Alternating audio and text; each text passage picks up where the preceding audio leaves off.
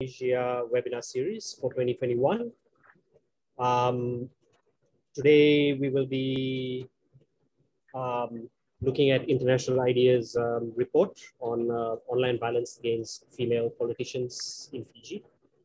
I'll just start by introducing Adi Aman, who is the Senior Program Manager for International Ideas Asia and the Pacific Regional Program and Country Manager for the Fiji and Mongolia programs. Aman. Thank you very much, Ramitesh.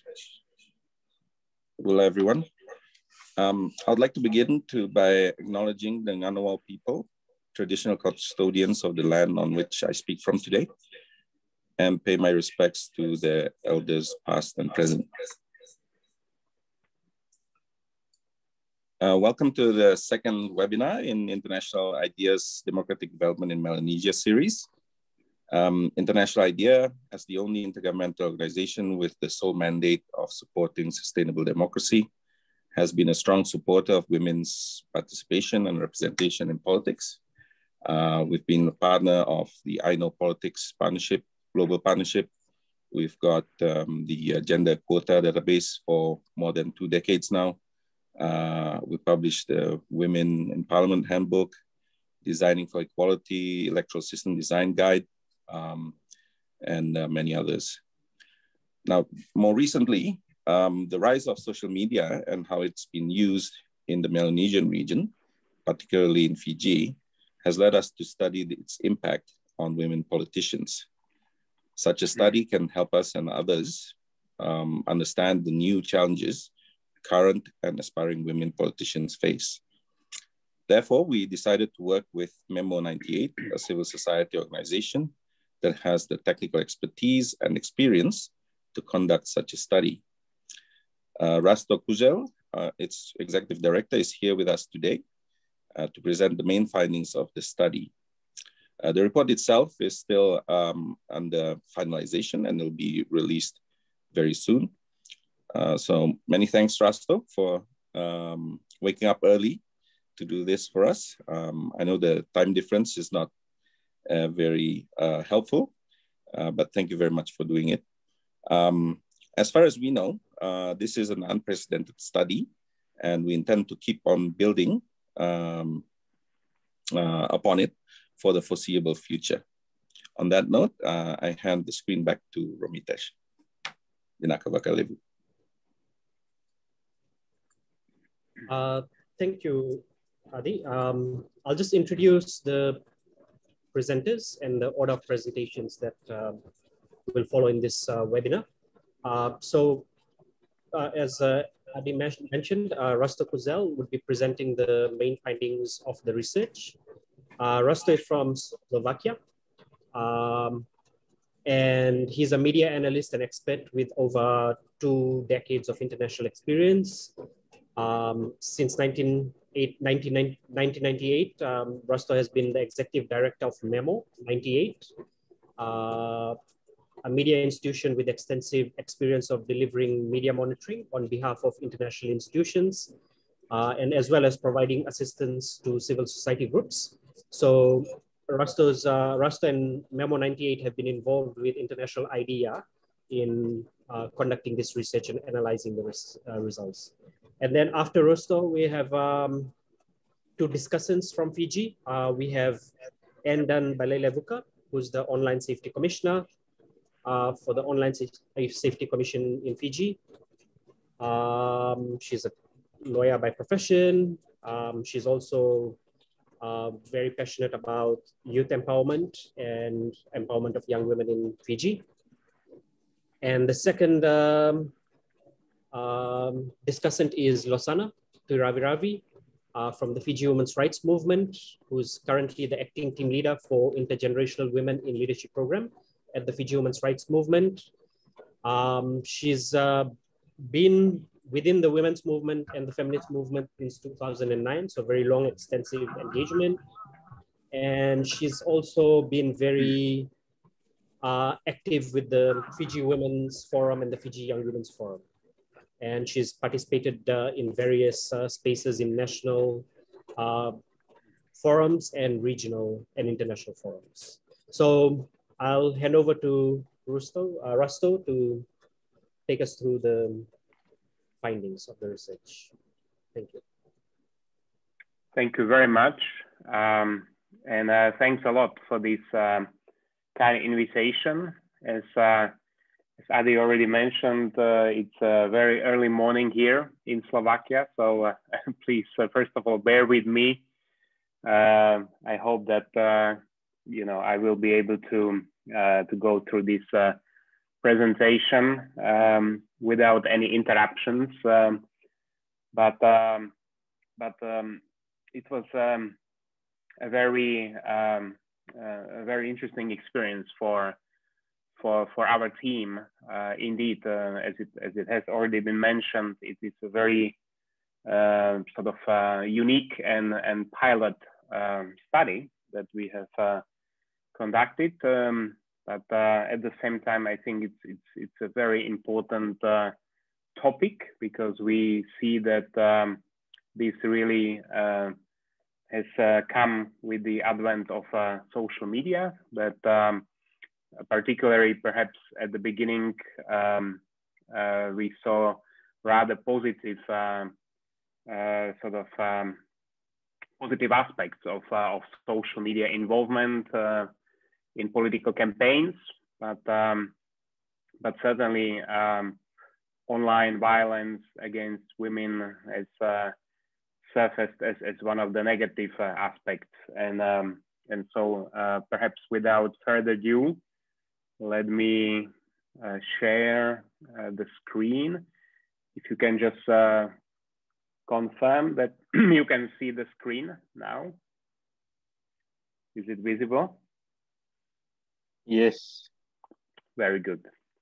So maybe before I start, I will just mention a few words about Memo 98. So as it has already been explained, we are indeed looking at election campaigns in particular. So for a couple of decades, we have been mainly focusing on the media coverage of elections. Obviously, when we started 20 years ago, we were mainly focusing on so-called traditional media coverage. But as social media has evolved, so since about 2015, we have started looking also at the social media coverage of elections. And with this, obviously, we looked at phenomena such as disinformation. And in that sense, we have been working with journalists. We believe that the best response to disinformation around elections is good quality journalism. So we have been also providing trainings and assistance to journalists. And in that sense, we also looked at how media cover different vulnerable groups and minorities. And I think it's in this sort of aspect of our work that we have in the past also done monitoring in different stereotypings of media vis-a-vis vulnerable groups. And in that context, also we looked at the media coverage of women in some other countries, but certainly monitoring of online violence against women is really for the first time that we have done. Actually, let me. I think I have just a second. I think I have the wrong presentation opened on my computer, so apologies for this. I will open the correct one. Okay, here we go.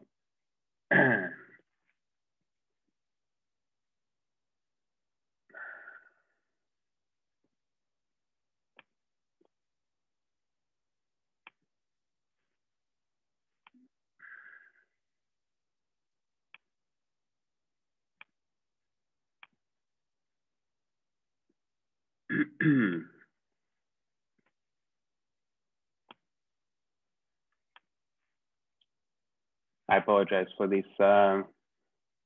Didn't realize it, but now it should be. It should be there.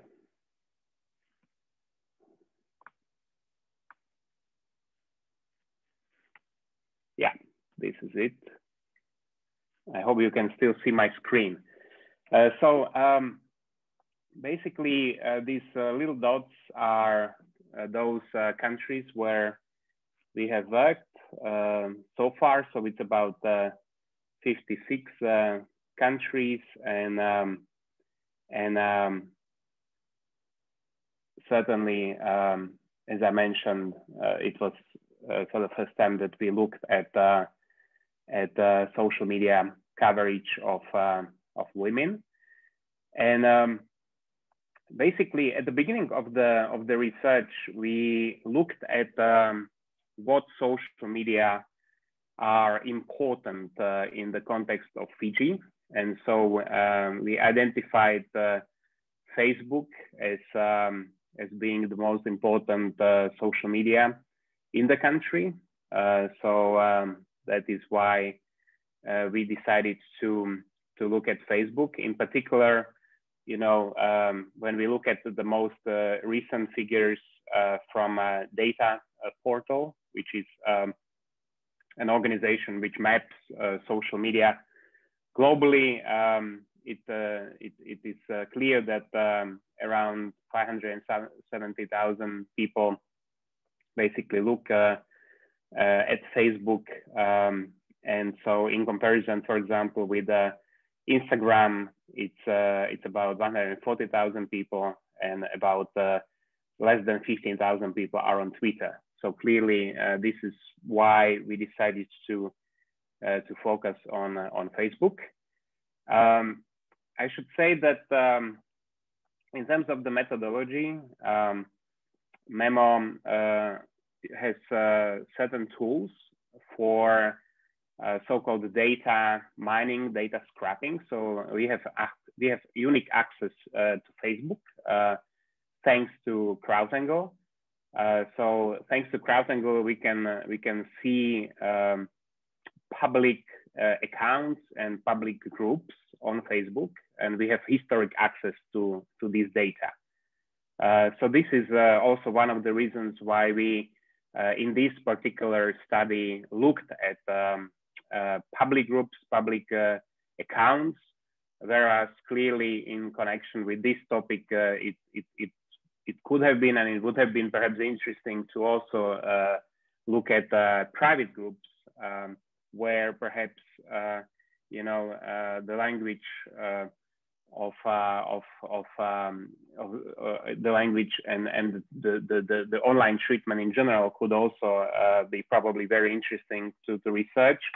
But in this particular study, we only looked at public accounts and public groups. In terms of the monitoring periods, so we decided to research 3 different periods. So it was a period of a couple of months in 15 September and 14 November 2018. We also looked at 15 November, 13th of January 2019, and the last period was 15 October, 13 December 2020. Obviously, the idea was to look at the data retrospectively, particularly in a connection of the election. So a couple of months before the 2018 elections and after, and then just to have a comparison in 2020 and to see how the situation has evolved. We focused on 17 public pages of women politicians. We focused on 28 public pages of 24 men politicians. We just wanted to be able to have some kind of comparison, and so we decided to not only look at women politicians but also we decided to look at men politicians. We also looked at a couple of pages of social media influencers, one public page of the media, and 6 public groups. In terms of the qualitative criteria, we basically decided to define the content which we would define as problematic, which would contain certain aspects such as it would be sexist, against female or against male politicians. So under this, it would be any comment that is demeaning, discriminatory, abusive, or derogatory towards an individual group because of gender or gender presentation. So these included particularly comments on the appearance that imply a gendered element. We also thought that it's important to look at the content which is racist, which is ethnicity based. Again, the same criteria against both female or male politicians. We also looked at threats, and here we basically define threats as any comment directed towards an individual or group that articulates an intention to cause injury or result in a reasonable fear or of harm. This included threats of sexualized violence directed towards individuals. Another criteria was political victimization. Here, we looked at any abusive or threatening comments targeting the political beliefs, ideology, or affiliation of an individual. And finally, the 5th criteria was basically called personal or individual abuse. Here, we were looking at comments directed at the individual personal characteristics, appearance, family life, or other non-political aspects of their life. So in terms of the actual findings, so in all 3 periods, I think we analyzed roughly 2,603 posts on Facebook and about 99,000 comments. So when I say we, it was a team of media analysts that we hired or that actually worked with us, rather all senior analysts who have had previous experience with working with us, and basically they looked into all these posts. So in these posts, we identified about 11% of these posts as having this problematic content.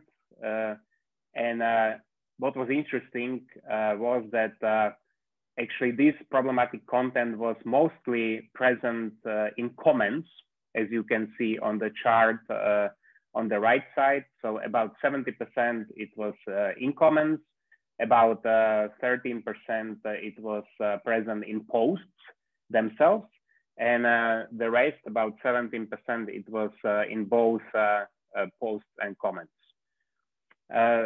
What was another interesting finding was that basically we found that that of this problematic content, the highest number, which was about, or the highest portion rather, about 47.2% was in the form of political victimization, where abusive or threatening comments targeted political beliefs, ideology, or affiliation.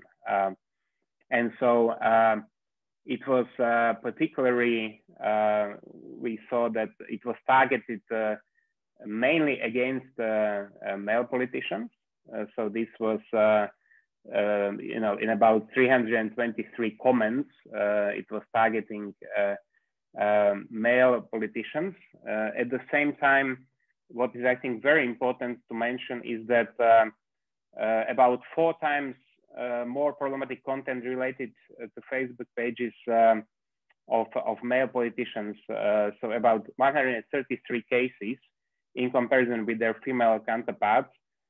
So interestingly, the men were subjected more to online violence than women. However, it is important to note that a great majority of the problematic comments towards women politicians are in the sexist category. So they were mainly focusing on their appearance rather than at the sort of at the content of the political aspects of what they basically focused on. And also what was very important finding was that we saw, when we looked at the actual posts by male and female politicians, we actually saw that in 35 cases, the male politicians were actually perpetrators of some of those categories of problematic content that we described, whereas we did not see any case where a female politician would use such problematic language. When we look at the actual categories, Rasto, yes. Sorry, Adi here. Yes. A participant requests that you make the presentation full screen because some of the texts are too small. Okay. I can see. Maybe you can hit the green button on the left, top left there. On my screen, it is full, but let me try to do it perhaps once again. Is it the same now, or is it better? Better. It's better, yeah. Okay. Okay. Very good. Apologies for that. So basically, as I said, on this chart here, you can actually see that when we looked at all 3 periods among monitored categories, Facebook pages of male politicians produced the highest number, almost half of all identified problematic cases. So this included, as I already mentioned, the posts of male politicians, but also in the comments. So there were about 133 posts out of the total 285 posts that we identified as problematic. So roughly about 46%. The problematic content was on male politicians' accounts in comparison with public groups, which was the second category, where we identified around 98 problematic posts. And then you can see that the following categories were female media and then the influencers. Okay. The next chart was, we saw a very similar picture when it comes, so the previous one was looking at the posts, and this one basically looks at the comments that we saw on those posts. So you can see that there was a very similar pattern. So when it comes to these different categories that we looked at, as I already mentioned, political victimization against male politicians was the category with highest appearance of that problematic content. The second category was sexist against female then political victimization against female, and personal abuse against female politicians, and then followed by racist, ethnically, nationally based sort of content against female politicians. And then the last categories were personal abuse against male, and racist and ethnically, nationally based content against male politicians.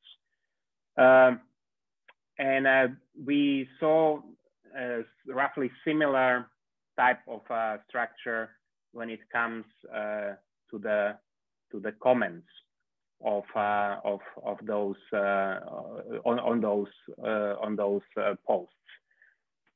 So I will move on, and I wanted to say that particularly the problematic content that we saw was after the male politicians. We saw it mainly in public groups. So we identified public groups, and I will also come back to that a little bit later, how we identified these public groups and accounts. But certainly it was quite important to look at public groups. And here again we saw the biggest appearance was political victimizations against male, and then personal abuse against female politicians, and so on and so forth. And here we identified roughly 98 posts which were problematic, as either problematic in the actual posts, or in comments, or in both posts and comments. And when I look at the actual comments, again we saw a similar picture there. I want to mention that through the 3 periods, we saw that there were particularly 3 cases which we assessed or evaluated, and these were 3 cases against prominent women politicians. So the most sort of visible case was the case of Miss Lenora Keretabua. I apologize if I mispronounced her name. And then there were a couple of more cases. It was also the case of Miss Linda Tabua, and the case of Ridi Damodar that we saw during this period. And in particular, I think what is important to mention, that whenever there was a critical or favorable post about male politicians, the discussions usually revolved around the party lines, and usually, if attacked, usually the party line was being used under the fire. By contrast, women were frequently targeted on a personal level, like in the case of these mentioned women. So, for example, in the case of a member of parliament, Ridi Damodar, the question was evolving around how much did she pay to her housekeeper. This was discussed, countrywide, or based on her physical appearance, such as commenting on Ms. Linda Tabua's dress that she wore for the opening of the parliament after the 2018 elections. But again, as I said, the most prominent case involved Ms. Lenora and her, and sort of rumors about the existence of the sort of alleged sex video that was supposed to involve her. So these were the 3 cases that were definitely very much visible through the whole study. Now, one thing that we also looked at was what I would describe as network mapping. So basically, we looked at certain keywords or URLs And so we basically mined the data from Facebook, and then we looked at certain pieces of problematic content, and then we tried to see how it is disseminated further on these public groups and these public accounts. And so, for example, in the case of Ms. Lenora, this is basically how the content about her was disseminated, and here on this chart, it is basically you can see different colors, and you can probably see the public groups which we researched, such as Fiji News Link or Fiji Exposed Forum. So by this early identification, this helped us to actually see where this content is disseminated. So the bigger the bubbles are, the more this content about her was disseminated, and this helped us to basically identify those important actors, so to say, of disseminating this content. So this is something that we also used for the first time, this sort of network mapping, and this was something that helped us to sort of identify who are the actors. So in conclusion, I will just do some summary of our findings. So again, by comparison with their male colleagues, female politicians are treated in a less serious manner on Facebook, as comments to their posts touch upon their appearance and on personal qualities rather than commenting or analyzing their politics. So apart from the smear campaigning against women politicians, there were many stereotypical comments, such as, you know, how beautiful, how nice they are, and similar ones. 11% of the posts, as I already mentioned, were found problematic. And these all contained those 5 different criteria, being sexist, racist, threatening, politically victimizing, or personal abuse. And most problematic content, almost 70%, was identified within the comments by the general public rather than by politicians, the media, or the research influencers. So of the 285 problematic posts, there were 38 posts that contained the problematic language in the text of the post, 49 posts where this was contained in the posts or in the comments, and 189 posts that contained the problematic language only in the comments. We found the 90 problematic posts in the first period that we monitored, 63 in the second period, and as many as 132 problematic posts in the last period, which basically suggested that the frequency of the problematic posts has been growing. Whenever there was a critical or favorable post about male politicians, the discussion, as I already mentioned, usually revolved around the party lines. And so it was basically the party line which was being used under fire. And by contrast, women were frequently targeted on a personal level, like in those mentioned cases, based on physical appearance.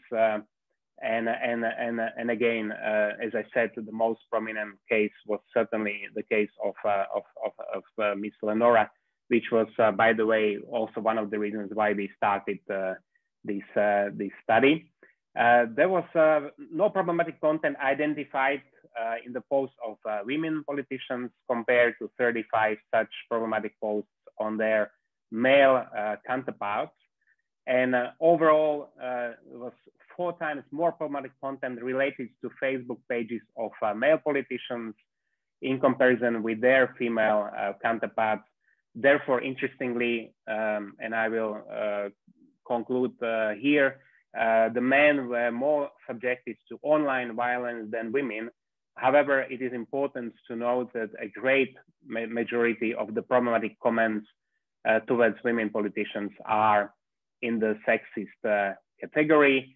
And perhaps the very last conclusion, Facebook pages of male politicians produce the highest number of all identified problematic cases, with the problematic content identified either in the posts, in both posts and comments, or only within the comments. So 133 posts out of the total 285 posts. And on the other side, Facebook pages of female politicians produced 32 problematic posts, which was about 11%. But again, this was mainly applying in terms of the comments. So maybe I will stop it here. Obviously, there will be more information that you will be able to get in the report, which is coming very soon. But this was perhaps just to share the main findings from our reports, and obviously I will be very happy to answer any questions a little bit later. Thank you very much. Thank you very much for presenting the main findings. Just housekeeping.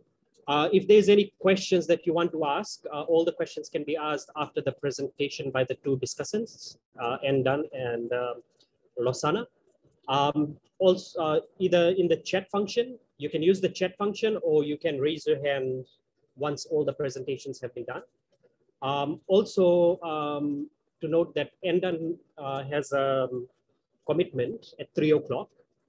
So she'll present for 5 minutes, and then she'll stay around until 3 o'clock. So if you need any questions specifically for N, use the chat function, and then we can proceed to asking that. So I'll hand over to N for her presentation.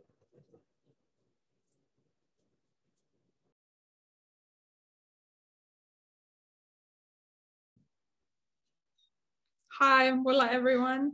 Sorry, I'll apologize. My internet connection is not doing so well today, and the joys of technology. So my video will be off for a majority of this, but Buluvinaka, and thank you, Mr. Kujo, for your presentation on the initial findings of this report.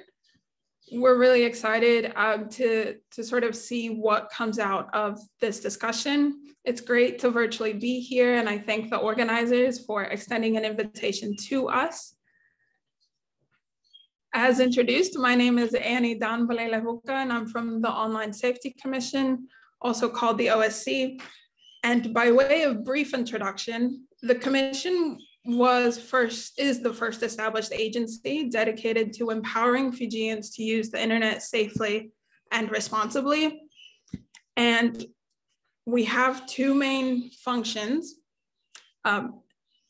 amongst others. One is to advocate safe online habits, bringing our well-renowned Mbula spirit to the digital world. And two, the Commission provides a space for individuals to report online abuse, such as online bullying and image-based abuse.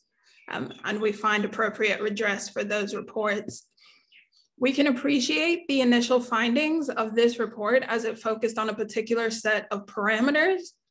And while the internet provides tools such as social media platforms to foster communities with like-minded and like-valued interactions, it's easy for us to see from the examples presented, especially of our three well-respected women politicians, how quickly we are more drawn to the vices of these tools, particularly when it comes to politics. However, aspiring women politicians or elected women officials should not be discouraged to advocate for their issues that they believe in on these digital spaces.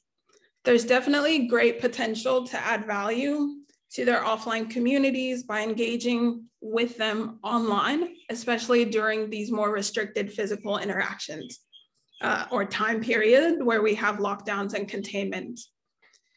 Although it is highly encouraged that before we fully engulf ourselves on these platforms, we take note of protection protective measures as we would say, perhaps if we're driving a vehicle. And you can find helpful tips on our website on how to protect your online space to be able to do that. And also social media companies like Facebook offer an array of resources freely accessible to individuals who are running for office or already elected officials. We recognize that there's a disparity between the access to technologies and understanding how to use the apps or devices safely. As pointed out by Mr. Kuzel, Facebook continues to draw the majority of our population, even almost straight down the middle between males and females. And even though in this particular monitoring exercise, they looked at more male public pages and more male politicians, we know and we're aware of the fact that women and girls are disproportionately impacted by online abuse. It's really important for us to recognize that these billion-dollar companies such as Facebook want us to stay online, but much of the work to be safe and proactive require us as individuals who are using these digital platforms to bring our offline values, such as respect, collaboration, critical thinking, and even the Talanoa spirit, which we've seen a lot of on Twitter, to our online personas.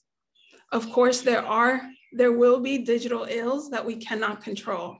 Some online users will choose to share undesirable content, as we had seen yesterday.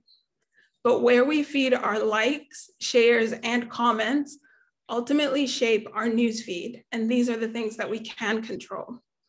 We think that there's great value in the lessons that we could learn from a report such as this, especially of how these particularly 12 women politicians were treated during the aggregated 3-year period.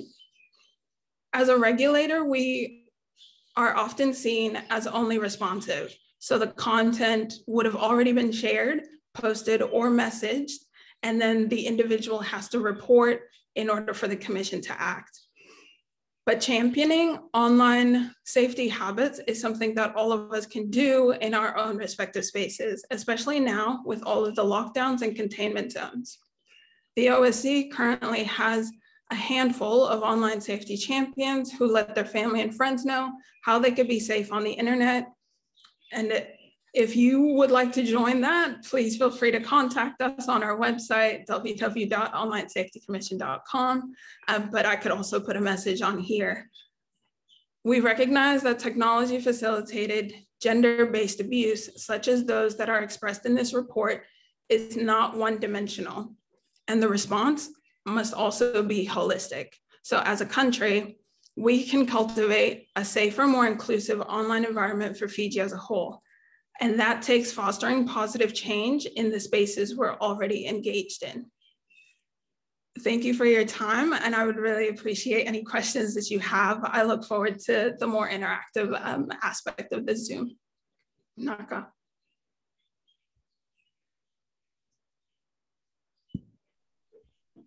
Thank you. We'll now hear from Losana.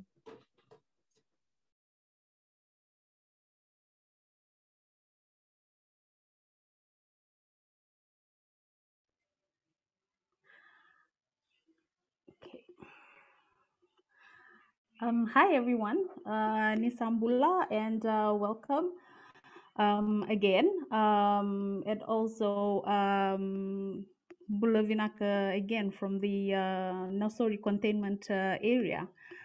So for the benefit of those that missed out on the introduction, my name is Losana Tiraviravi, and I work for the Fiji Women's Rights Movement, and I'm the acting team leader for the Intergenerational Women's Leadership Program.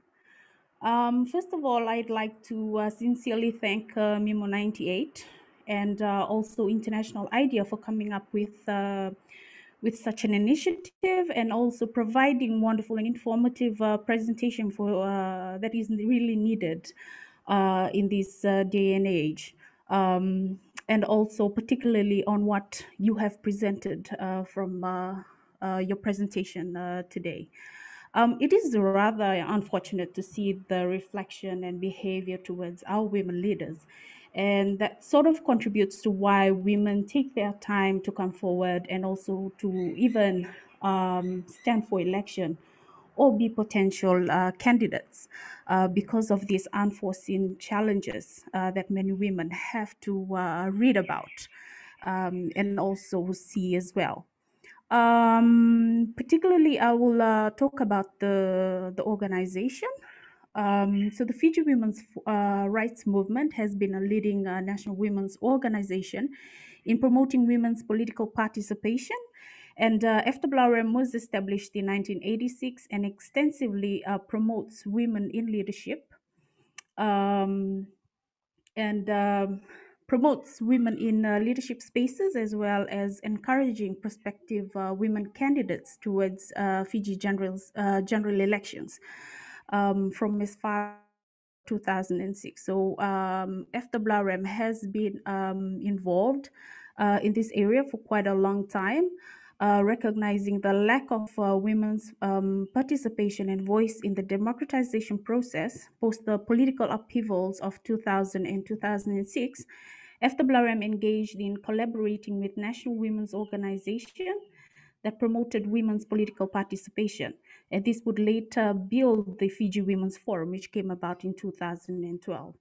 So the Fiji Women's Forum is one of the projects that FWRM engages in, and this began in 2012, which led to bringing in 4 women's organizations to co-convene the Fiji Women's Forum. And such work has been conducted in terms of promoting and building the capacity of women in order to allow a space for women to participate in national democratic processes. So between 2012 and 2020, the Fiji Women's Forum have conducted 5 national consultations, even conducted 2 women in politics trainings, and even had the opportunity to provide a learning exchange with the women members of parliament to Timor-Leste, and also conducted some of the work undertaken towards democratization process, and most importantly, keeping women engaged and informed,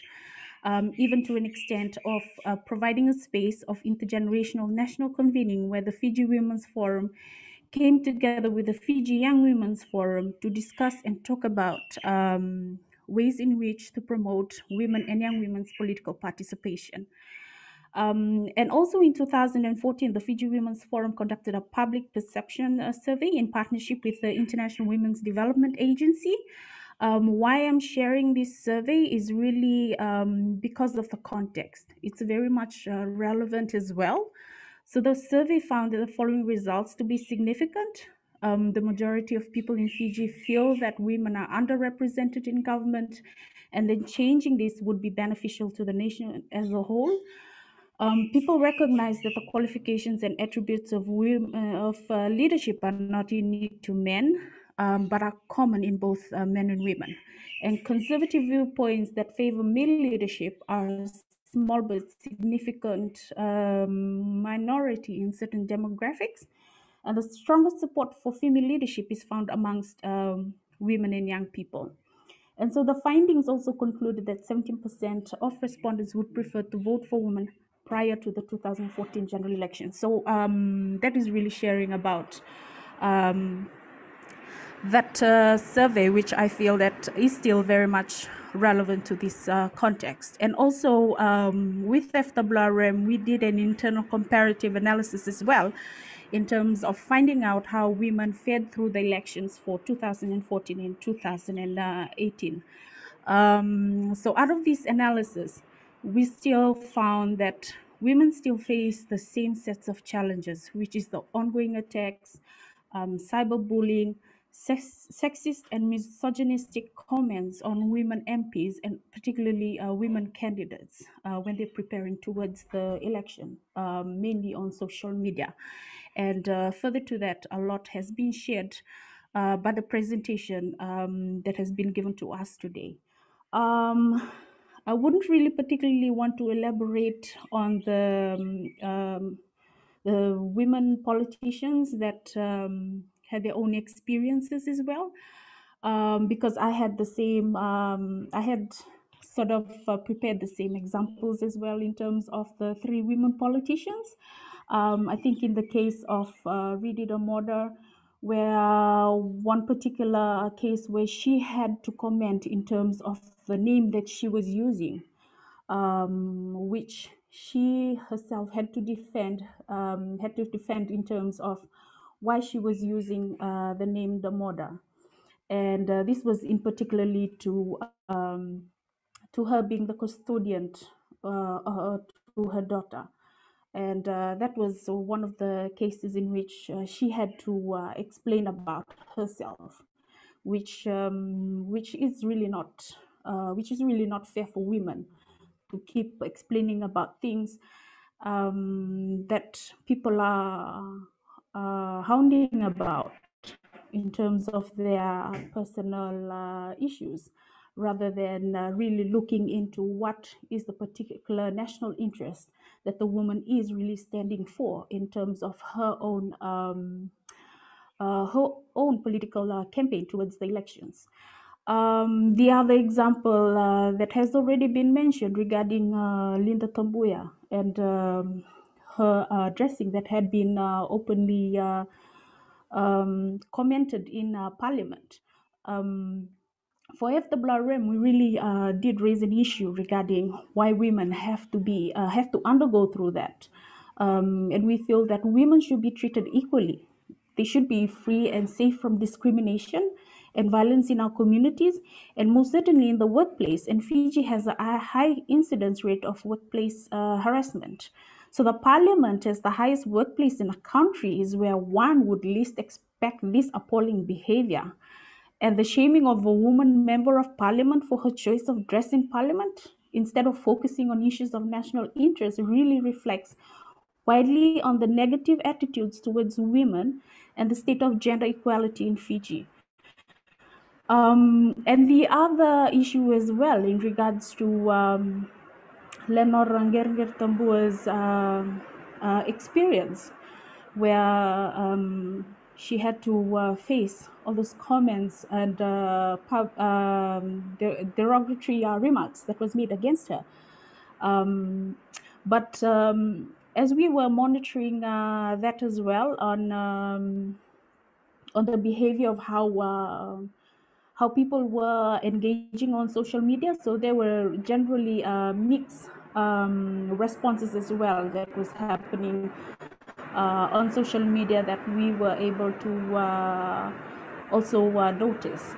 So in all of these cases, people took to social media to make comments, often vilifying the female MP. And unfortunately, this sends a message to any upcoming candidates on what their experience would be like should they enter the political arena. So really, what has been the behavior and the environment that has been happening online really does reflect on how women are thinking about getting to be involved politically. And also a few things that I just want to end my discussion on is, women are already underrepresented in parliament and struggle against pervasive discrimination and patriarchal norms of leadership to be in that space in the first place. And they are elected leaders of parliament. They are very much equal to their male colleagues and must be treated as such no matter their age, gender, and background. It is integral now more than ever to promote attitudes towards women, and which CSOs, NGOs, and women's groups in Fiji and the Pacific and globally have continuously advocated, lobbied, and raised awareness on these issues. But uninformed, misogynistic comments by prominent members of society and elected leaders threaten the progress we have made and the efforts towards addressing it. The leaders of Fiji must take responsibility to be informed of gender equality and condemn all forms of discrimination. It is everyone's responsibility as well to foster a society that is free from violence and discrimination against women and girls. And Moreover, our elected leaders in government really play a critical role, and we must collectively denounce misogyny in Fiji. Thank you. Thank you, Lasana and Anne. You can send your questions through via chat or raise your hands. Before Anne leaves, there are two questions via chat that have been put forward, 3 questions for Anne. The first question is from Roshika. She's asking if male and female politicians approach the commission's work to seek accountability for online violence. And if so, what process has been undertaken by male and female politicians? And the second question is from Dylan. He's asking if the commission itself can initiate an investigation that is in the public interest, or is it only capable of acting on complaints that have been filed with them? So if the commission can be proactive rather than wait for complaints to be filed. So you can, both are a bit related, so maybe you can take these two first, and then I'll ask the third question.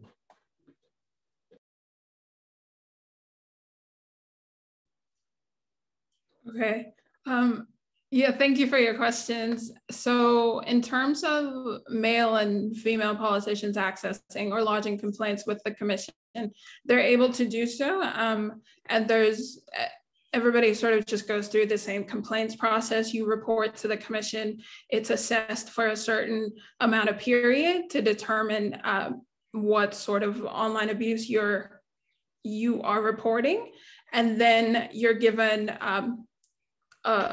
and then it's sent out for legal opinion, or it's done internally as well. And if it's found to be an offense listed under the Online Safety Act or the crimes decree, then it's most likely one of the referrals that we make to law enforcement. And so the complaints assessment process is really just to find the best remedy for that particular situation.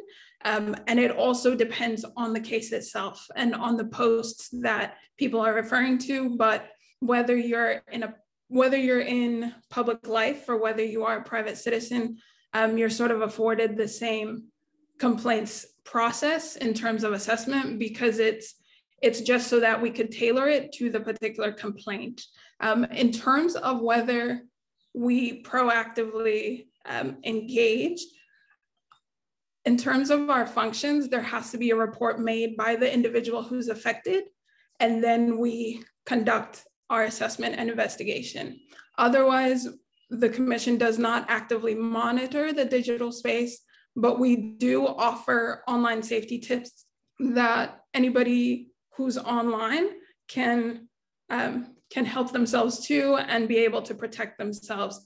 So just in terms of proactive measures for the commission, we're mostly engaging on advocacy and education when it comes to online safety, and that's done through the 3 streams of community awareness programs, school engagements, and of course, just the verified Facebook page for OSC Fiji and the online safety website, which is onlinesafetycommission.com. But there is a complaint scheme that everybody goes through, and referrals are made to law enforcement. So we cannot, unfortunately, at this moment, our function prevents us from launching an investigation in the sense that we cannot arrest or question in that way, but it is referred to law enforcement. Thank you, Anne. One of the questions was on, has any politician so far sought the assistance of the commission in terms of online violence that has been perpetuated against them? And have they been male or female or?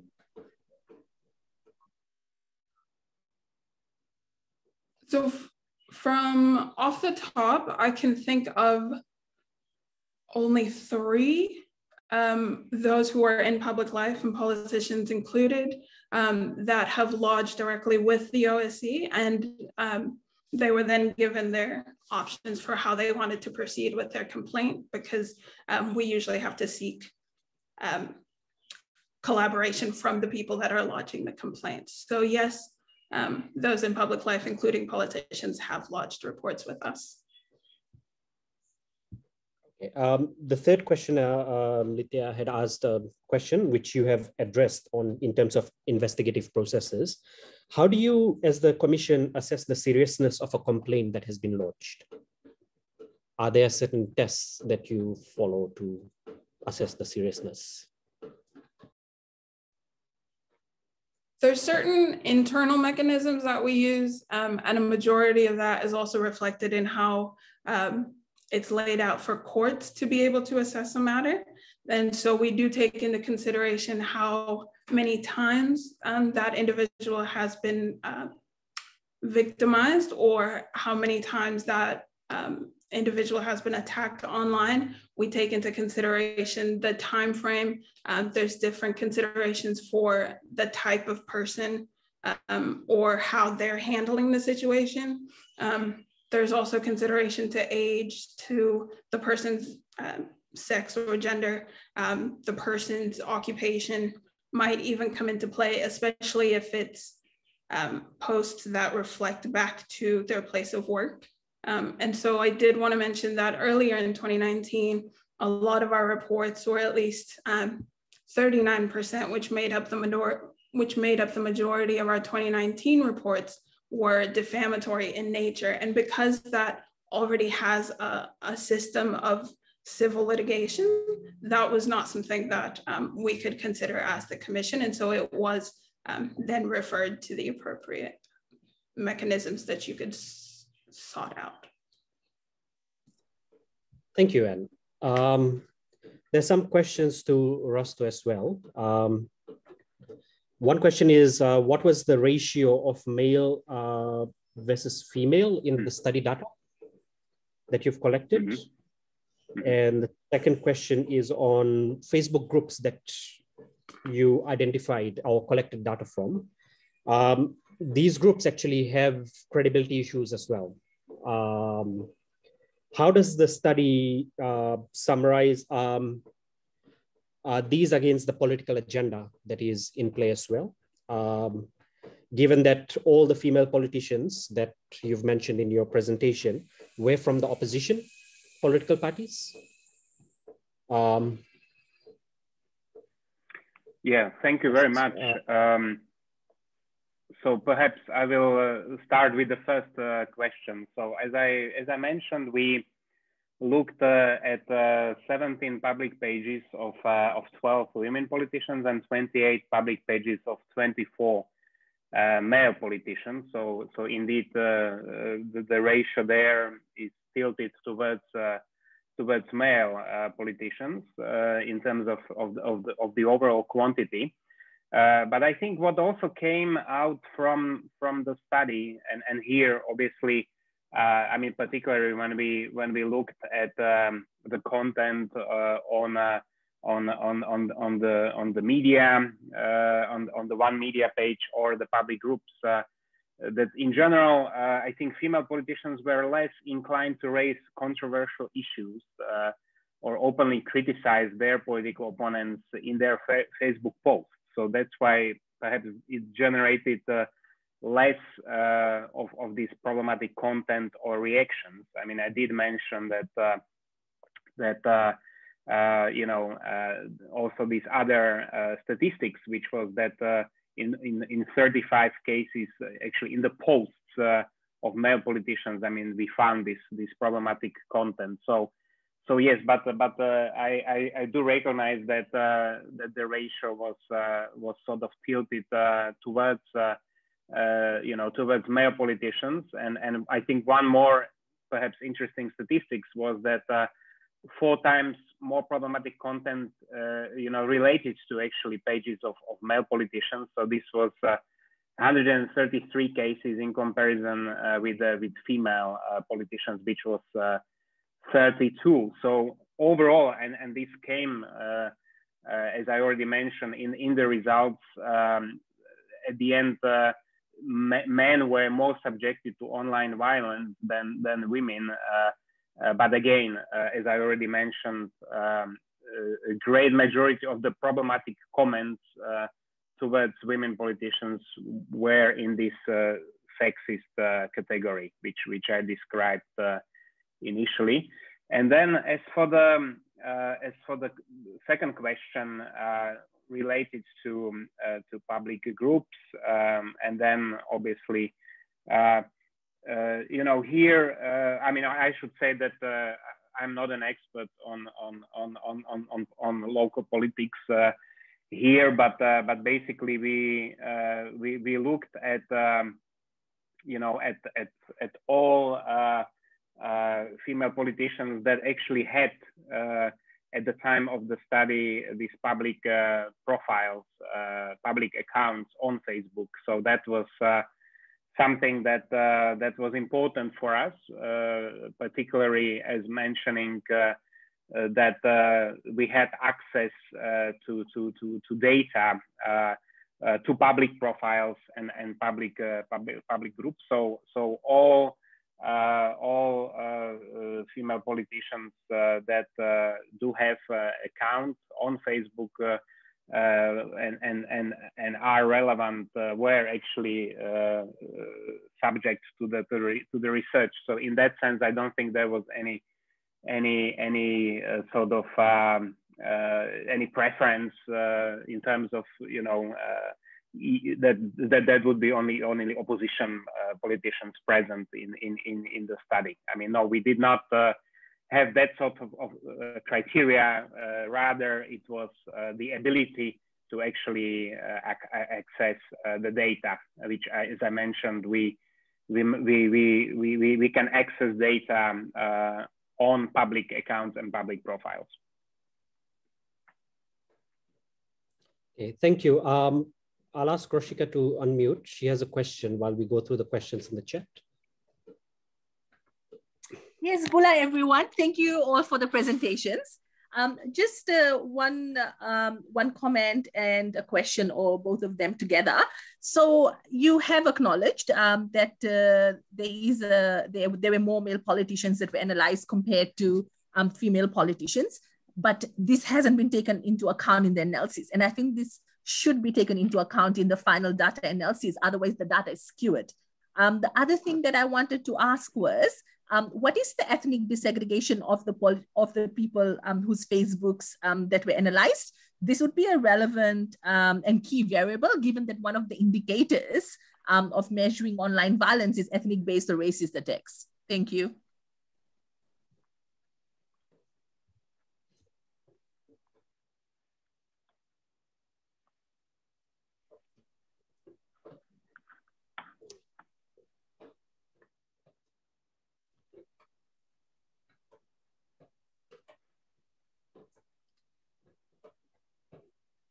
Maybe can I respond directly? Yes. Or okay, sorry, I was waiting for. I think these are. Thank you very much. I mean, these are certainly valid points. I think we will obviously sort of reflect on this ethnicity issue. I think. You know, this certainly I think came out from the research that much of this problematic content indeed was actually you know, based on ethnicity. So I think that's a very valid point. So at this stage, I do not have some kind of sort of breakdown of that, because that was not somehow you know, the main sort of goal of the study, but it came quite you know, it's quite visible from the results that it featured rather high. So I think we, you know, we will look at this sort of ratio as you suggested. And as for the first comment, yes, I think you have a point, and you know, this was again, for us, it was a sort of pilot research, and we recognize that we have some limitations, and I think this is generally, when you look at research which is done on Facebook, it is really the access to data which is the most problematic nowadays, and so in that sense, obviously, as I mentioned before, I mean, we were able to access, and particularly one last thing to mention is that all this research was done retroactively, or so we were looking at the historic data, historic periods, which I think should be also mentioned. And so yes, we could basically research the data that we had at our disposal, but I think we did take that into consideration, because this is why we had the qualitative criteria of the assessment, and we were basically able to look at this you know, from that perspective, which at the end of the day, I think what matters is really looking at this qualitative criteria and the type of treatment that female politicians are subjected to, and in that, I think the data is actually quite valid, you know, because it sort of really proves that while perhaps in terms of quantity, it's the content is really tilted towards male politicians, but in terms of when you dive into the data and when you look at those sort of criteria, then you see appearances which I think are very problematic of that type of language, you know, which is sexist, which is stereotyping, which is basically looking at the appearance rather than at the content of the, you know, of what these politicians are offering. So but yeah, I take that note, and again, you know, the main reason was basically the fact that this was historical data that we looked at, and the second criteria was the actual existence of the accounts, which basically we identified at the very beginning. Thank you, Rusto. Maybe Losana can jump into this, answering this question as well with Rusto. This is from Victor. He's asking, at what point do we mortgage our free speech in our bid to commit to acceptable speech? So basically asking the question around, is there a fine line between criticism of a politician and committing forms of online violence? And maybe from your international experience, and Losana can maybe come in from her extensive engagement within the women's rights feminist movements. Mm-hmm. Who should go first? Maybe ladies first. Yeah, either or. Losana, do you want to go take this question first? Yes.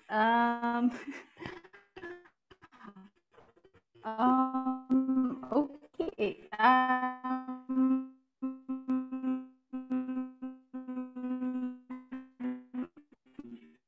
My response will basically it's clear in terms of really looking at the issues that campaigning on, rather than you know, when you make a comment that is more personal, it's really building on the commenting really on the personal issues of a woman candidate or the women politicians.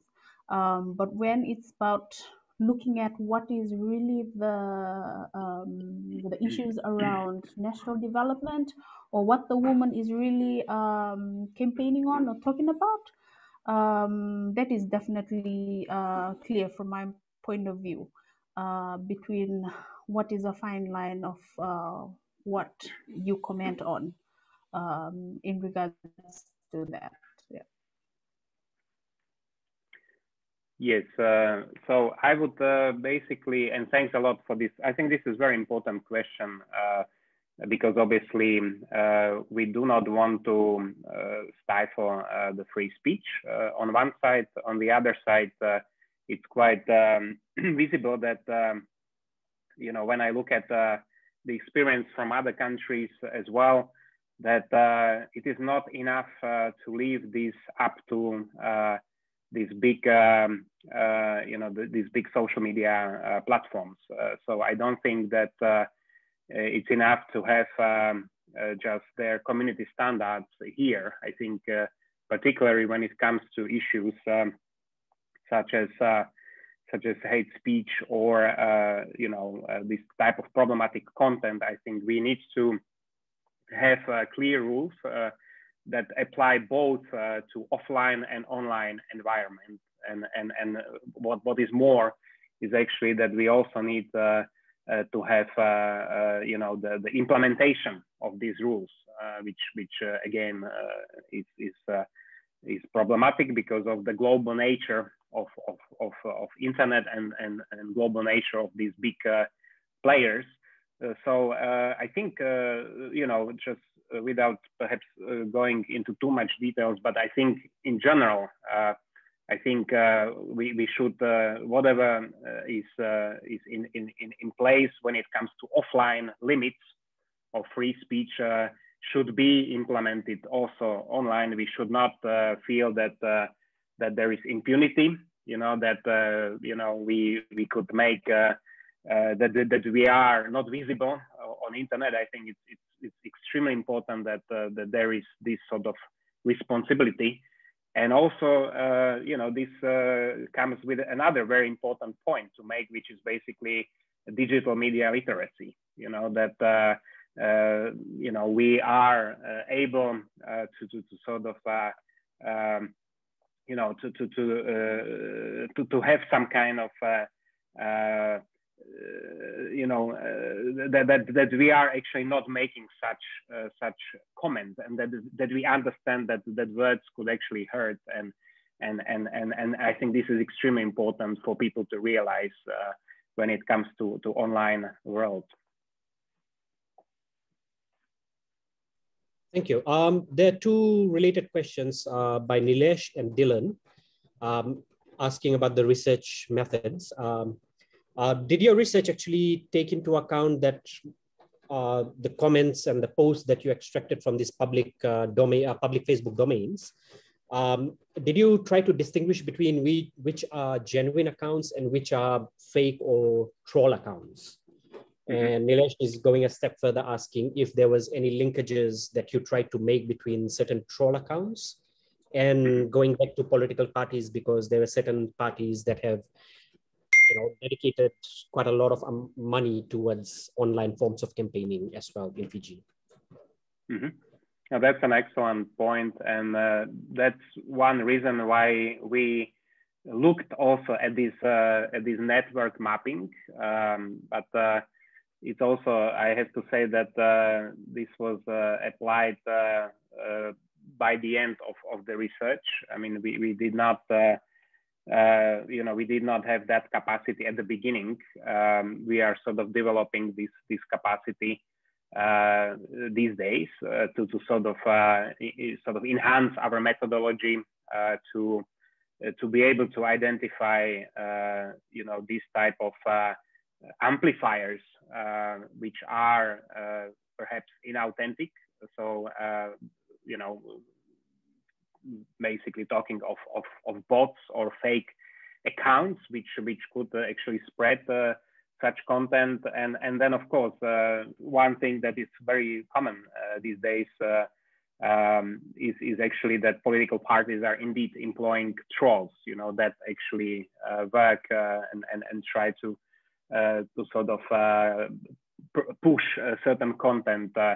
The simple response is no. We did not actually look into the whether those comments were done by trolls, or who are those people who are behind this. The goal of this study was really first of all look at the content and see whether there is the presence of this problematic content, and then but definitely I agree that deeper analysis of perhaps looking at those who are maybe the most obvious perpetrators would probably be very interesting, and see the genuinity. I mean, to what extent these are actually genuine accounts, or whether this is the repetition of the same type of persons who are commenting. I mean, we did see, let's say, manually that there were basically clearly some commenters who repeatedly were using this problematic language, but no, we did not dive in deeper into this, and we did not try to sort of verify whether these are authentic or inauthentic players. Thank you for that. There's another question, Rasto, on the methods and the conclusions that you presented. The first one is just a comment that the ratio of posts that you have extracted in terms of looking at male and female politicians' accounts is quite important factor, plays a huge factor that Roshika has alluded to as well in drawing up conclusions. The second one is that, did you find any instances of online violence perpetuated against female candidates or female politicians or MPs from the ruling party as well? Because there are certain, like Roshika mentioned, certain nuances of ethnicity, age, socioeconomic status that does play a role in how people tend to attack female politicians or politicians in general as well. So where there are women from the ruling party, the Fiji First, like Rosie Akbar, Pramila Kumar, that face some form of online violence or trolling, for that matter? I will start with the second part of the question, and I think we included those politicians, and I think we came across some examples. Now I cannot remember out of my top of my head. I mean, clearly those three cases which I mentioned in the presentations were clearly the most prominent ones, but definitely. And I will perhaps make this as some kind of announcement. Look for the report, which is upcoming shortly. We are almost at the very final stage of this, and we will make sure that these cases sort of will be mentioned there as well. So that's for this, and for the comment on the ratio. Oh, sure. Sorry, Rasto. Let me just interject and clarify further on that first comment. Sure. We certainly included those two politicians that were mentioned, and in fact, we made sure that all female politicians from any party to be included, as long as they have an active Facebook page, because otherwise we won't be able to monitor. Thanks. Exactly, which is something that I already mentioned, and again, there was, I mean, this was not any sort of let's say criteria of choosing or not choosing. We did not actually look at the actual sort of. I mean, who are these politicians representing? I mean, we were really for us. The goal was really look at the cross section of political sort of environment, and so again I will repeat it that the main criteria was that these politicians, as Adi mentioned, had active accounts, and that was important, obviously, because otherwise we wouldn't be able to have access to this data. I mean, I take that point about the ratio, but again, I think here what is most important is really looking at the qualitative criteria, and so you can have I mean the fact that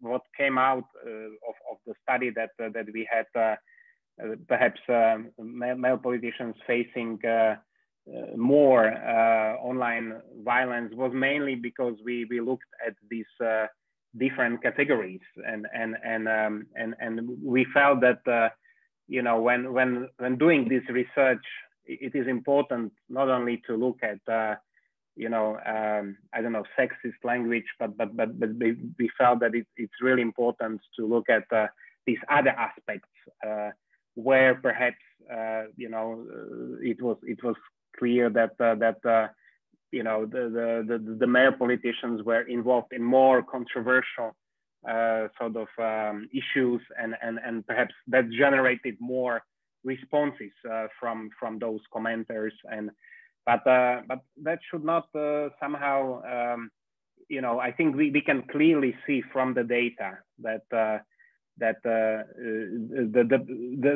the presence of the problematic content is there. It doesn't really matter if it's 133 cases or 32 cases. There shouldn't be any case, if I can put it this way. So yes, thanks for these comments about the ratio. But here, I think the most important fact is that this problematic content is present there, and then it's important to dive in, and here again. What I see as the main finding coming out of the research is that these problematic comments towards women politicians are in the sexist category, and we did not find. I mean, we looked at the same category also for male politicians, but we did not see any content in that sense. So we have to understand obviously the data in the complexity, but from my perspective, the ratio is not so important as when you look at the actual categories and what we found. So if maybe sorry for a long response, but I felt it was important to explain this.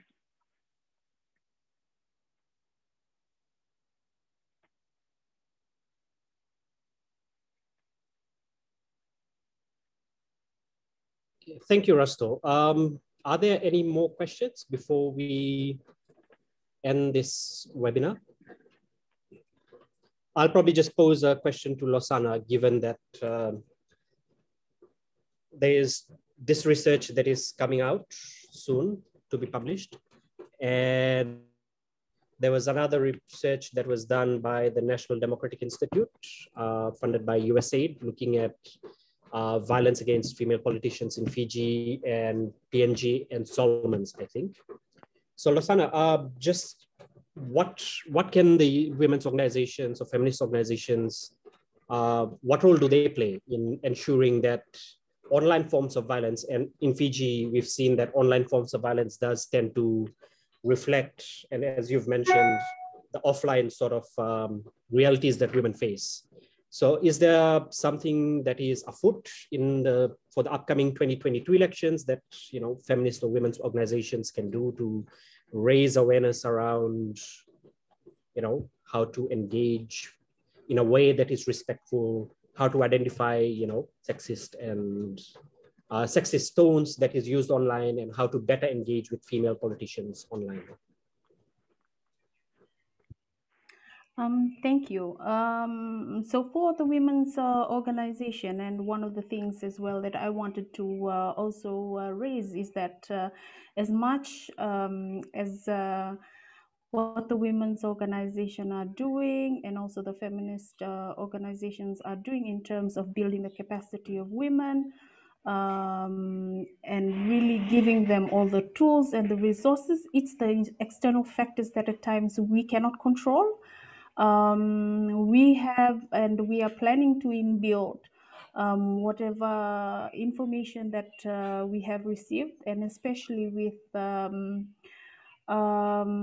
these ongoing issues around women having to face this type of violence online. And this is generally something that we are working towards through the Fiji Women's Forum, in planning towards what are some of the things that we can generate in terms of engaging with women that are planning to contest for the next elections. So plans are still underway, and yes, this really has come in a very timely manner as well, where the women's organization will now start to really inbuild and really prepare the women. But it's really the external factors that is beyond our control, that women themselves have to deal with, whether it's online or offline. We can offer so much as we can in terms of building their capacity to be independent, to also really stand and find their footing as well when it comes to engaging in the community. But then again, these are some of the things that we really cannot control. And also, as I had already mentioned, that given that there are really multiple factors as well, with our community and our society being very patriarchal, again, this is a fight that is still ongoing. Yeah, from the women's organization, it's really just doing our very best in terms of engaging with the women and making sure that the field out there is safe for them to participate in. Thank you, Laura.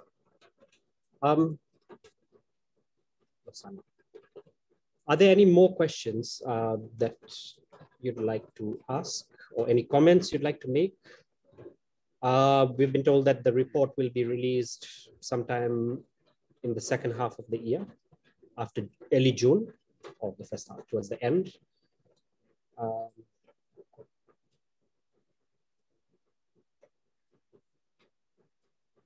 Any more questions? You can raise your hand, use the raise the hand emoji to. I mean, we have Roshika Deo, who stood for 2014 elections, and there was stuff that she faced online, and we have Lenora with us. If they'd like to share some of their own experiences, in particular, highlight some of the things that maybe some strategies, coping strategies that they've used, or things that maybe the report has not highlighted. If you'd like to talk.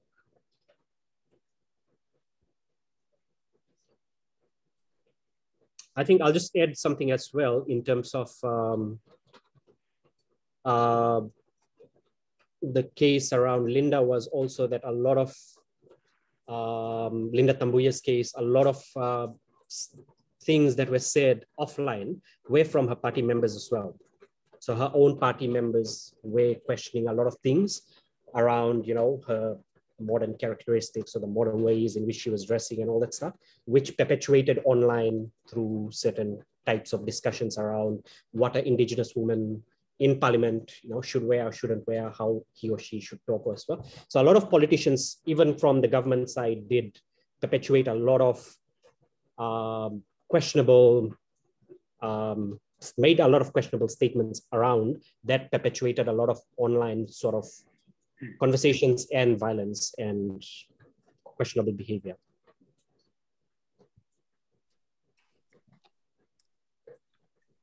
Yes, Romitesh, if I can just add a couple of comments, I won't be very long.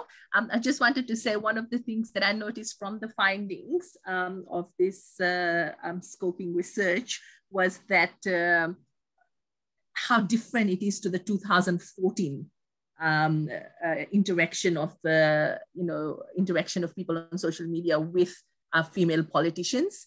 There has been a lot of changes, and I think one of the reasons we see changes now in terms of how people react to female politicians is because there has been a lot of community education and awareness being done from 2014 to the 2018 till now, and it's carrying on. And the other thing is also in terms of the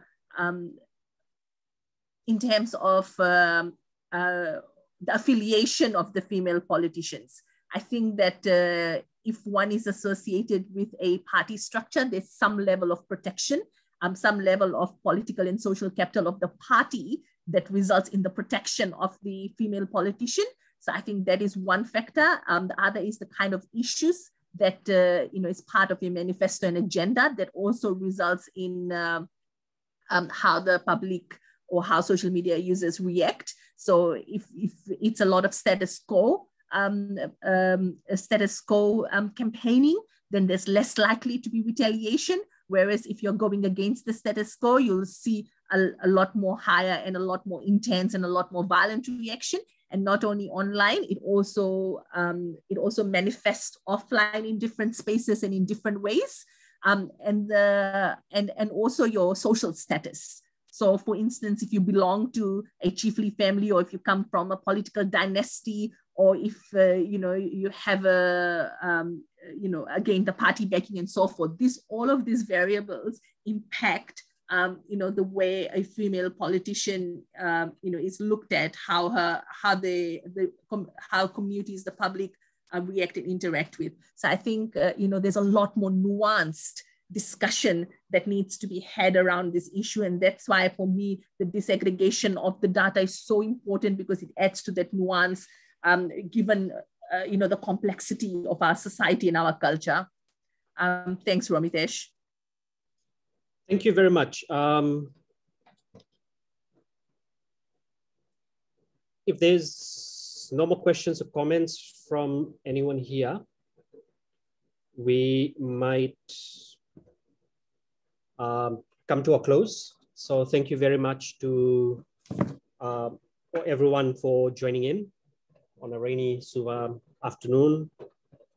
Thank you for Rasto for joining in early in the morning, and to Endan and Losana for coming in and providing their insights. And thank you for everyone. And keep a lookout for International Ideas upcoming webinars. Have a good afternoon, stay safe, and we'll see you next week. Thank you very much. Thank you.